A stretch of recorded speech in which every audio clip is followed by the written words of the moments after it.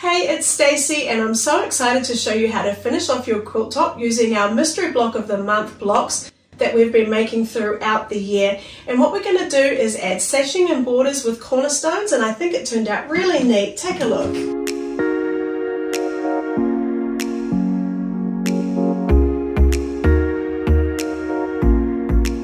So the first thing I did when I picked the fabric for my sashing and my borders was I auditioned it. Now I've just used fabric that I had already, but what I did was I just grabbed a few blocks and I had a look at how they were going to work with my fabric. For example, I did want to use this fabric for my sashing and then use something darker for my borders. However, this fabric was just too close to this green for me. Like if I fold it over, I just felt that there wasn't enough contrast between the two. So then I decided to use this really pale peach color as my sashing, and then to use the fabric that I wanted to use as my sashing as my border. And I think that's going to work. For my cornerstones, and those are the little corners that will go between all the sashings, I'm just going to be using my leftover fabric that I used for my blocks, and I'll just be using all my light ones that I used. So if we just take a look at my picture here, what we're doing now is we're going to do the sashing. So that's the first border you can see around each block here. And what it is it's made up of 4 pieces. And then we have the cornerstones in each of the 4 corners. But what we do to make that is we're going to make the rows.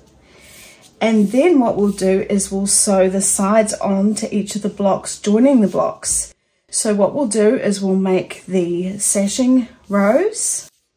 And then we will attach the sashing to the sides of the blocks, joining the blocks, and then we'll join all the rows together. So the first thing we need to do before we get started is just to square up all our blocks, and they should measure 12.5 inches squared. If they don't, you will need to cut them all down to the smallest size. The best way to do that, let's say you need to cut them all down 1/4 inch, the best thing to do would be to take a little bit off each side so you don't end up with the center sort of out of place. And if they were all perfect but you only had one that was short by 1/4 inch, I would consider redoing that one block so you don't have to cut all the others down to the smallest size. But in order to do our sashing, we do need all our blocks to be exactly the same size, because when we do our sashing, we'll be cutting the sashing to the width of our fabric. So now for our sashing, we need to cut our strips, and I've already cut some here, and we cut them as wide as our blocks. So mine are 12.5 inches wide. Yours might be slightly smaller, depending on what size you just cut them all down to. And then we're going to cut them at 2 inches wide, and we need to cut 31 of them. So what I'm going to do is take my fabric, cut it at 12.5 inches wide, and then cut all my 2.5 inch strips from that.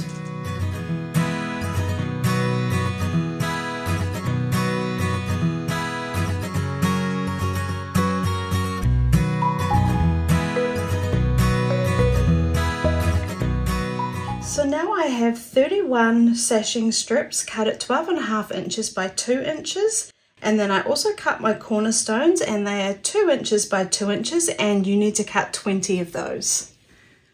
So we're going to start off by doing our sashing rows, and we need to do 1, 2, 3, 4, 5. And what I've done is I've put them into groups here. So we need 3 pieces of our sashing and 4 cornerstones, and we need 5 groups of them.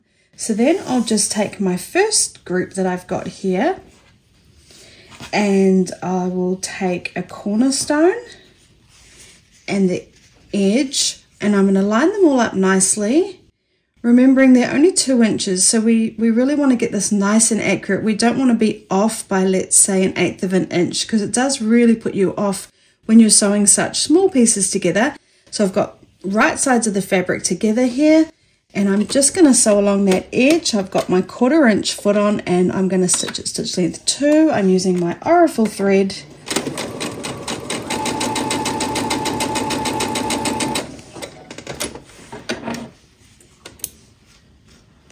Just trimming that thread.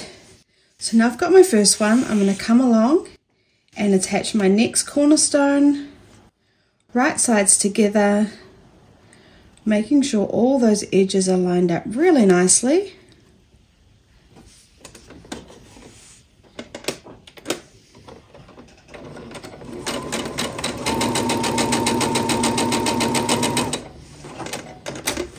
off the edge, opening it up, taking my next piece of sashing, placing it right sides together, and so on until I've used up my little pile, which included 3 pieces of sashing and 4 cornerstones.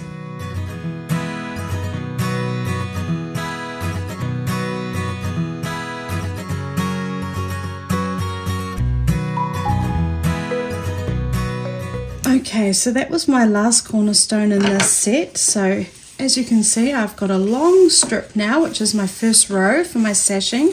I'm going to carry on now and sew the remaining 4 together. If you wanted to, you could use pins. I didn't worry about it, but it definitely does help with accuracy. So if you're having trouble, definitely use pins, and you might also want to chain piece them together, which would be a lot quicker. This was just the best way for me to show you how to do it. So now carry on and sew all 5 rows together. So you'll have 5 sets, and what we're going to do is just set the stitches, and then we're going to press the seams away from the cornerstone. So I'll just give that a finger press and press. I'll find the next cornerstone, set those stitches, and then I'm going to press them away from the cornerstone, so towards the sashing.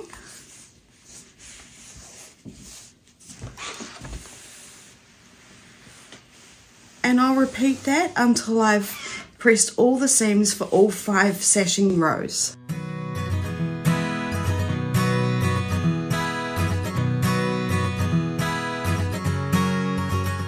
So now what I'm going to do is sew my blocks together with the sashing, creating our rows with the blocks. But before this step, I laid all my blocks out on my bed, 3 across and 4 down, and I just checked that I was happy with the placement of them, and I just shuffled them around until I was happy. So now what we're going to do is we'll do each row, and we'll have 4 rows in total, and we're going to sew a piece of sashing to the side, and then we'll be sewing these 2 pieces together with the sashing in the middle, these 2 pieces together with the sashing in the middle, and one last piece of sashing on the far right hand side. And then I'll sew all 4 rows together just like this. So I've popped all my pieces in a pile here, and I'll start off with this first sashing that's going on the far right hand side, and I am just going to flip it over because I want to sew with all my seams on the top so I can check that they are being stitched down nicely. And I'm just going to line up the edges on one corner, pop a pin in, and then come down to the bottom corner, line up the edges, pop another pin in, and then I will just put one in the middle there. Stitching just like usual.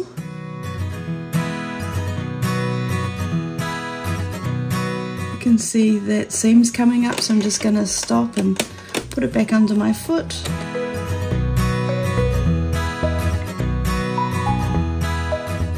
Trimming my thread.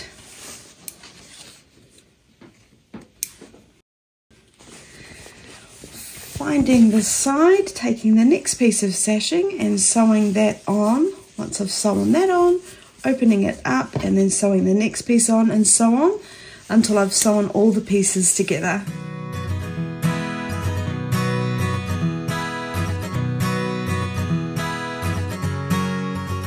So we're going to set the stitches on each of the seams, and then we're going to press towards the sashing. So just giving it a finger press and then a press, and then just coming along to each of the sashings and doing the same. And I'll repeat this for all 4 rows.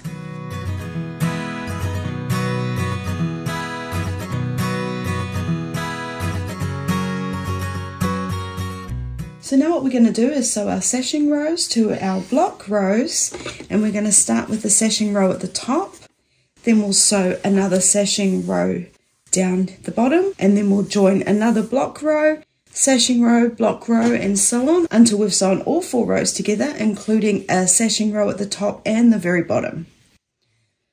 So what I'm going to do is take this and find the first seams that need to be nested. So they're right sides together. I'm just opening it up and making sure those seams are lining up really nicely. Oh, I could feel that it moved there.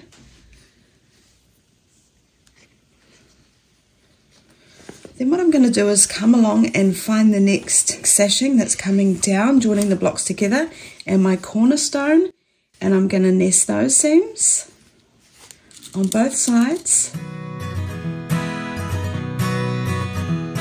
Find the next cornerstone and the next sashing piece coming down and nest those seams.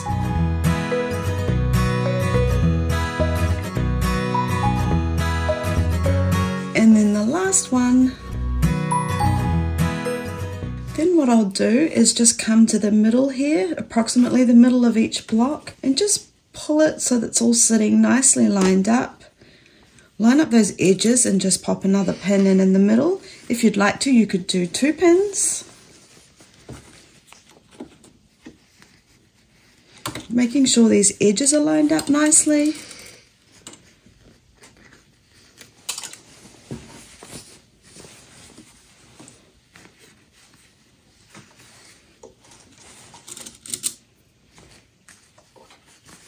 Then we're just going to sew along that edge just like we have been.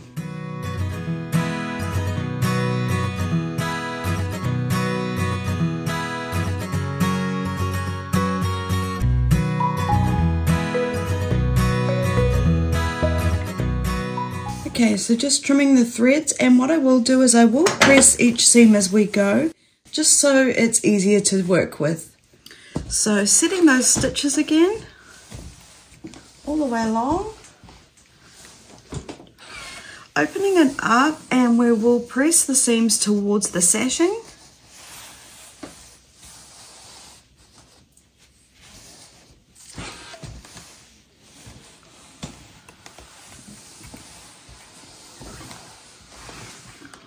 And now what I'll do is I'll add the next sashing row along here, then I'll add my block and so on until I've attached all my rows. So now we've sewn all our rows together, we've got what looks like our completed quilt top, but we are going to add a border. So you might need to square off the edges. Mine were all fine. We did have just the sashing and then these cornerstones. It was such a small amount of sewing, I think you'll find they're fine. But if you need to, just go around and check them that they don't need to just be tidied up. Now for the borders, I've cut 5 3-inch strips from the width of fabric, and my width of fabric actually fits across the whole top here, which means I'm not going to have to join it when I'm going across the top. I will have to join it for the 2 sides. If your fabric is not long enough, you'll need to then cut 6 pieces of fabric and join it to make it long enough.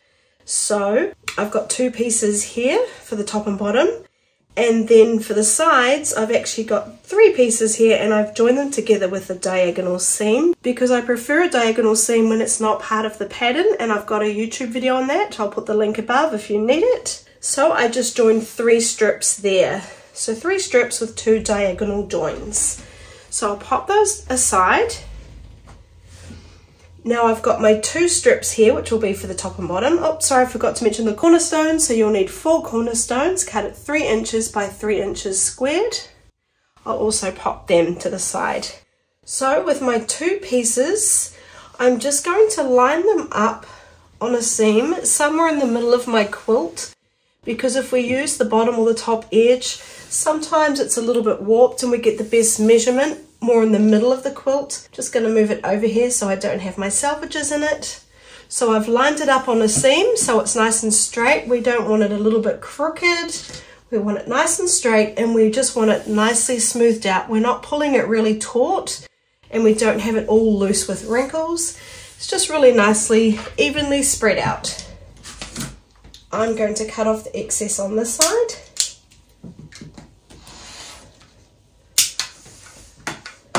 Then I'll just shimmy my mat across and then cut the excess off this side as well.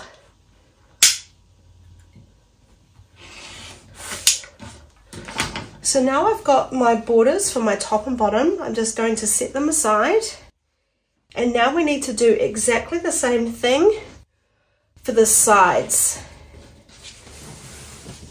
Now it's a bit bigger, so I will have to shuffle around my gear. Alright, so it does still fit on my table, which is handy. So I've got my 3 pieces here that I've sewn together. I'm just going to double them up.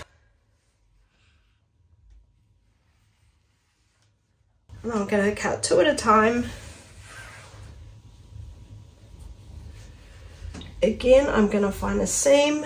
Just going to bring that. Oh. No, I'm not going to use that seam. I'm going to use this middle seam here. I'm going to line them up on a seam.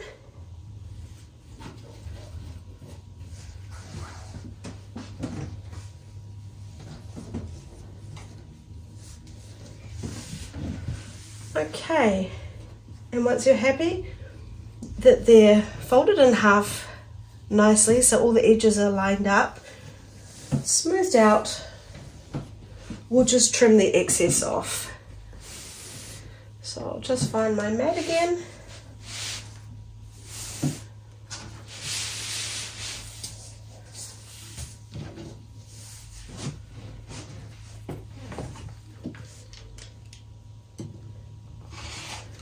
Trim that excess off, shimmy it over to the other side,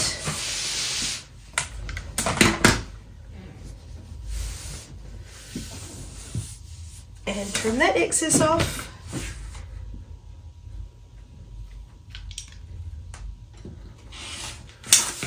Alright, let's sew our borders on. So now I'm going to attach the border. I'm sorry you can't quite see the full quilt here, but I'm going to attach the border on the longer sides first. So those are the pieces that have the join in them. What I'm going to do is fold it in half, my piece of border here, and then finger press it in the center. And then I'm going to find the center of my quilt, which is right here in the middle of my cornerstone, and place that finger press fold in the middle of my cornerstone here. And I'm going to face it right sides together. And then I will just pop a pin in, making sure the edges are lined up nicely. Then what I'll do is I'll just bring it across, and you can't quite see this, so I'll just shimmy it across. And I'll line up all the edges on this corner, so at the top and on the side.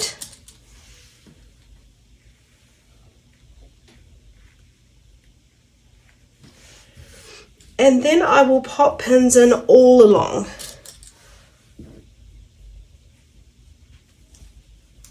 However many you'd like. I do recommend pinning at this point. And however many you put in is just a personal preference.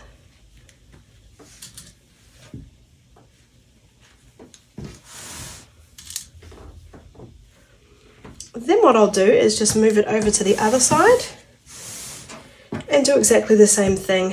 Of course, I've made sure my quilt's all smoothed out nicely.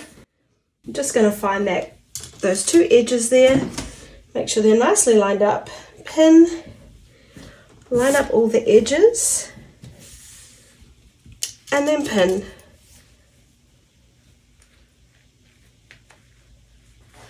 Now what I'm going to do is I'm going to sew down this entire edge, and then I'm going to come back and do exactly the same to the other side.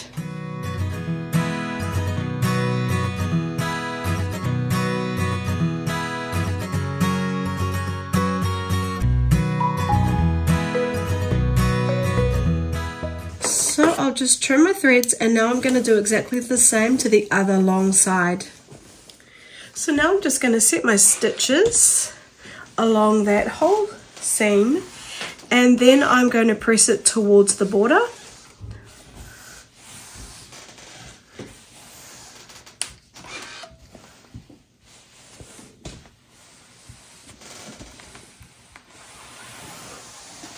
Okay, and I'll do that for both sides along the whole edge. Something I did forget to mention was when we are doing the sashing, I pressed the seams in towards the sashing for all of the rows that we did. Okay, now let's finish off our borders. So now I've got the 2 pieces left for my borders on the top and the bottom. I'm just going to sew my cornerstones onto them. So I'm going to take my cornerstone and I'm going to line up the edges on the side and at the top and the bottom. Right sides together, and I will just pop in a couple of pins because I want them to be really accurate.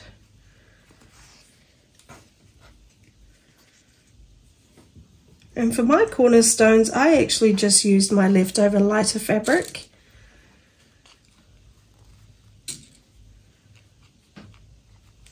So now I'm just going to sew those 2 seams.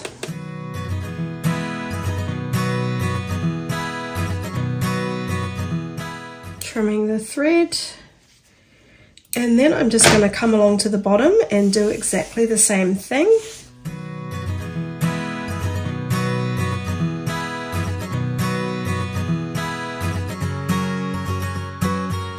Okay, trimming those threads, and now let's press them open. So we'll just set the stitches, and then we're going to press the seams towards the border, so away from the cornerstone.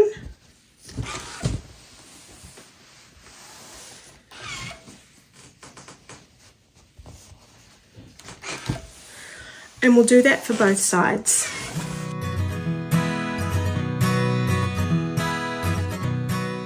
So now I'm going to attach my border. Instead of starting in the middle and working our way out, I'm going to find the cornerstone seam. So I'm going to line up the edges here to find those seams where the cornerstones line up. And then I'm just going to nest them.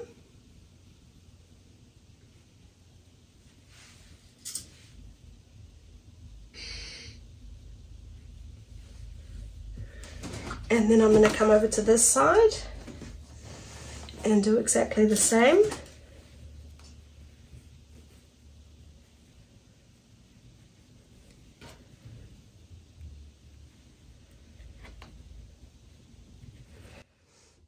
And then I'm just going to make sure all these edges are lined up nicely, that my quilt is spread out nicely. And then once I'm happy, I'm just going to pop pins in along this whole edge and then sew and press towards the border on both sides, and then we've finished off our quilt top.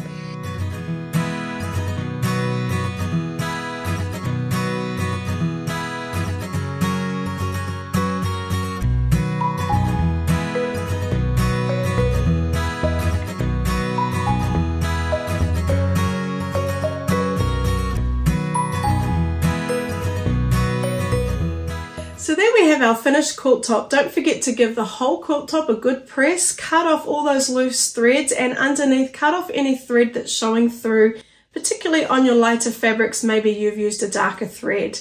One thing to note is on the half square triangles, if they're on the corners, they can be a bit stretchy because they're cut on the bias. To help you with that, you could add starch. Now please excuse my voice, I've been struggling with a cold all week, but I'm so grateful that we did manage to make it through and record this video. I hope you've enjoyed the process of the mystery block of the month. If you have enjoyed it, please leave a comment and let me know if you'd like to do it again next year, because with the comments, that's how I decide what exactly we'll be doing for each of our projects. Thanks so much, and I'll see you again next week.